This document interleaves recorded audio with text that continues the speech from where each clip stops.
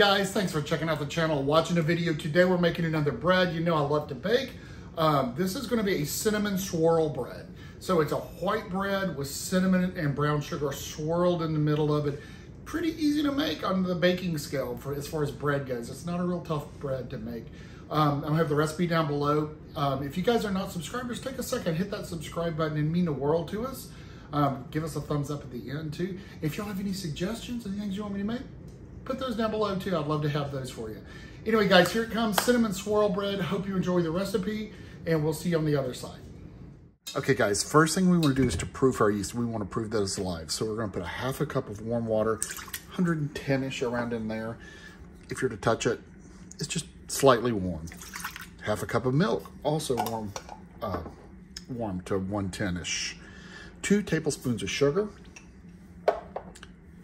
and 1 tablespoon of yeast. Okay. We want to stir this together to get the yeast dissolved and also to get that sugar dissolved.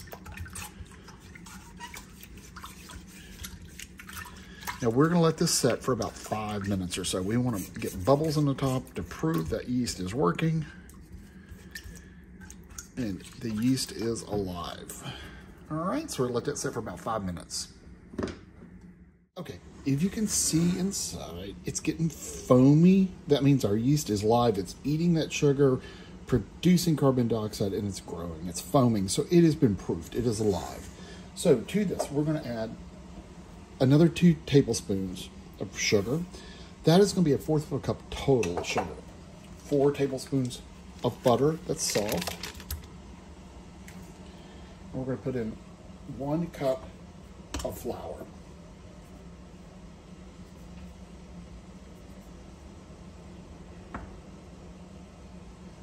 Okay. Now, we're going to put this, pour our mixer out. The other day I snapped that on and it slipped and threw stuff everywhere, so I'm being extra cautious on that. Okay, put that on, raise that up. We want to beat this for about 30 seconds.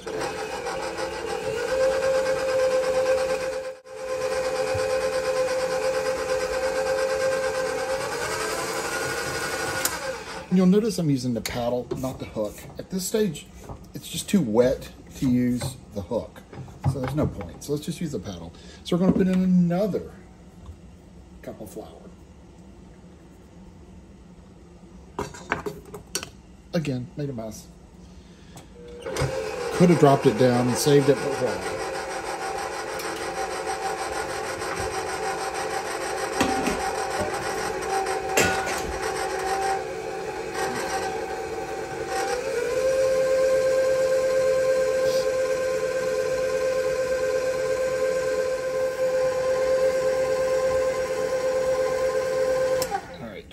Do drop that this time and I'll show you.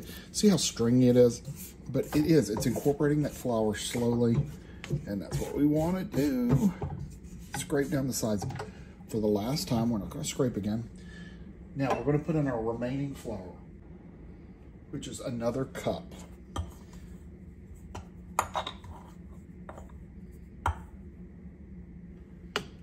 Good Lord, can I get it anywhere else? So now, depending on your area, if your area is really humid or your area is very dry, you may need to adjust the flour a little bit. So let's put this in, let that mix.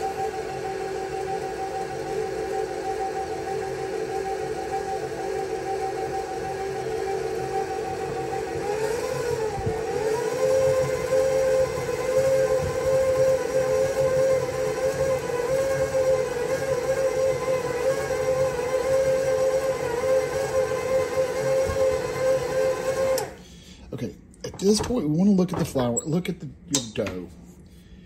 Is it overly damp? We're going to clean this off, by the way. If it's really wet, what it should be doing is kind of pulling away from the sides. Let's get all this off this because we're about to switch to the hook.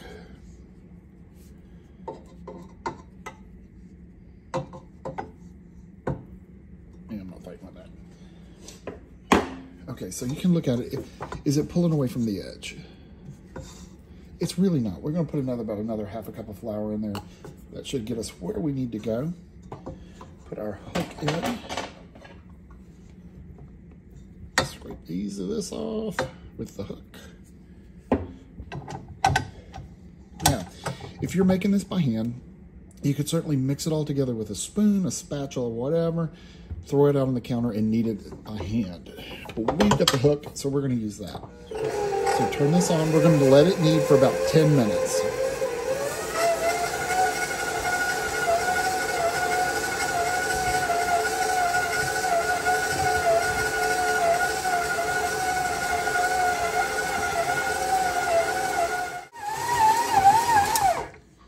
All right, guys, it's been about 9 minutes. So we're going to turn it off.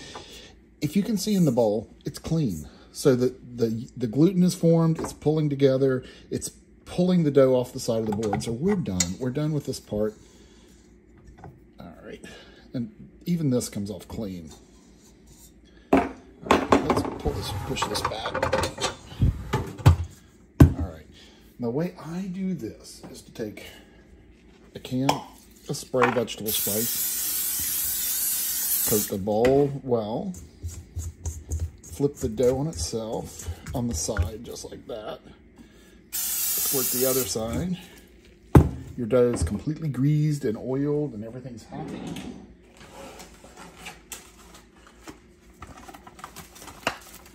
We're gonna cover that with plastic wrap. Now in the oven, we've boiled a pot of hot water. We've set it in the oven with the oven off. So you have a nice, warm, moist environment. We're gonna let this rise for about an hour and a half, 2 hours. All right, our bread's almost out of the proofing. So we got 1/4 of a cup of brown sugar and a tablespoon of cinnamon in here. I'm just gonna mix that together. You can use a fork or something, but my brown sugar has got a few clumps in it, so I wanna make sure it's good and smooth. So I'm just gonna rub it between my fingers like that and mix that cinnamon and sugar together.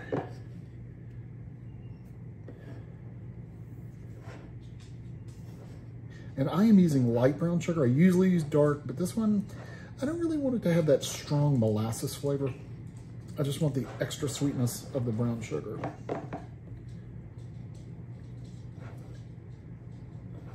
All right, perfect. There's a lump right there. Again, when you're sprinkling this on the dough, you can check for lumps. Also, along with that, we're gonna put 1 egg white. We're gonna crack that open.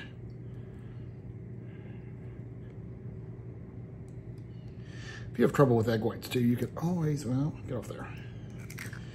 Put it in your hand and let your hand be a sieve. And once you get the yolk out, now we want to break up that egg white, so we're going to beat that up a little bit.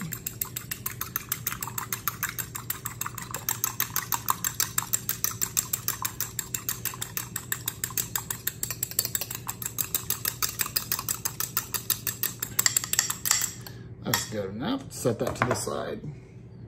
All right, guys, the dough has definitely risen. Let's take this off. It's beautiful, puffy, nice. So I'm gonna stick a little bit of flour on the top and on my fingers. We're gonna poke that bread down, that dough down, just like that. And almost forgot to flour our surface. And I'm using this pastry, I don't know what you call it, pad or something like that. I have found very useful. Sprinkle a little flour on it. Flour your hands. We're just gonna work that a minute. Make sure all that air is poked out of there. So we wanna roll this out to be about 22 inches around this size and about 8 inches wide. So long and narrow. Well, almost grabbed the egg whites. Let's put it against that flour.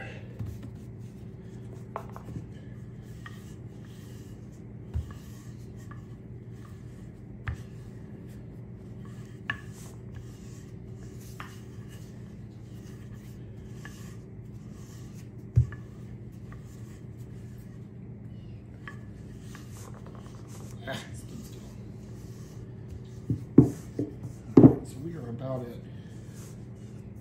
it. 21, let's give it a little pull on the end here. Doesn't have to be square or anything like that. And we've got it about 8 inches. Okay, so let's glance at our width here. So that's about 8 inches. We'll pull this out a little bit. Kind of bring this side out a little bit. Like that. Again, you know, it doesn't have to be perfect. So we're gonna take our egg white. We're gonna brush the inside with egg white.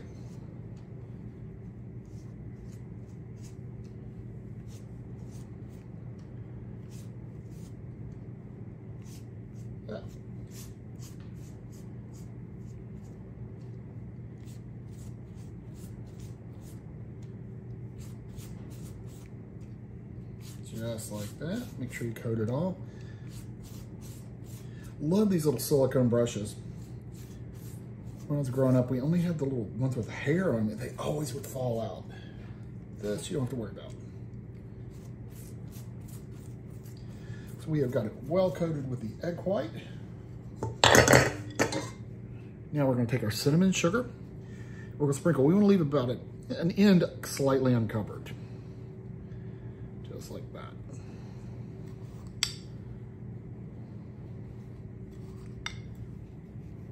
It does have some lumps in it.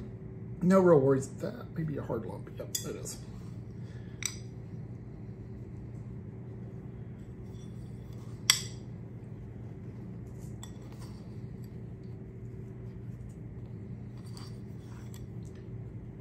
Just like that. It's kind of like making a big old cinnamon roll, except we're not putting butter down, we put egg whites down. Okay, so we're good with that. Okay. So we're gonna start at this end, and we're just gonna start rolling it up just like like an egg roll, like a cinnamon roll. And I like to roll by pulling a little bit, just like that. Lifting and pulling. You get thinner rolls that way, or layers. Just like that. Doesn't matter if you get cinnamon on the top. Let's keep going.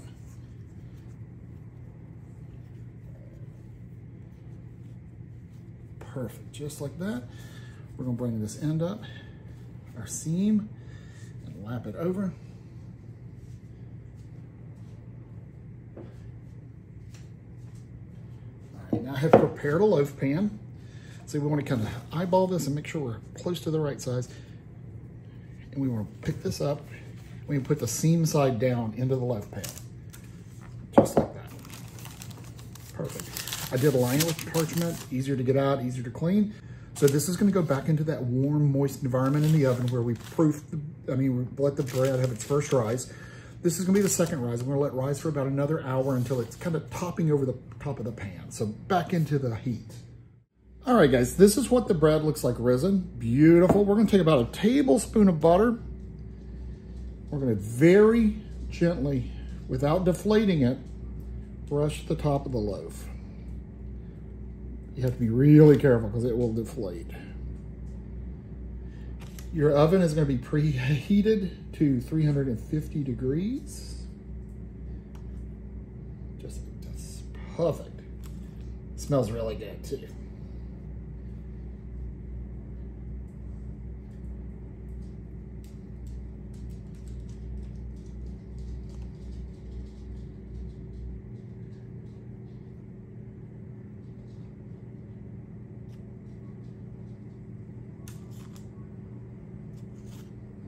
I think that's all of it. Let's make sure we get these ends down here. Perfect. We're gonna put that in an oven, a 350 degree oven for about 40 minutes. All right, guys, it just came out of the oven, piping hot. We're gonna let it sit here and let it cool on this rack for about 10, 15 minutes, then take it out, put it back on, take it out of the pan, put it back on the rack, and let it cool completely. All right, guys, let's give it a cut. It's cooled, it did drop a little in the center, but I don't think that's a problem. Let's cut up a piece and see what it looks like. Look at that, nice swirl, nice cinnamon swirl. Let's get a sniff. You can smell the cinnamon, you smell the yeast. Let's cut a piece to taste. Remember, when you're cutting bread, saw it. Don't try to cut like that. Look how pretty that looks. Okay, smell. Again, yeast, cinnamon. You can actually smell that brown sugar too. Okay. Okay, now remember, I forgot to put salt in this. I put a note on there. I'm so bad when I bake to leave salt out because I don't like salt. And Michael will taste it and he'll be like, this has no salt. You're right, I didn't put it in there. I did not put my salt in this, which I'm probably not gonna have a problem with it, but I know most people would like to have salt in their bread.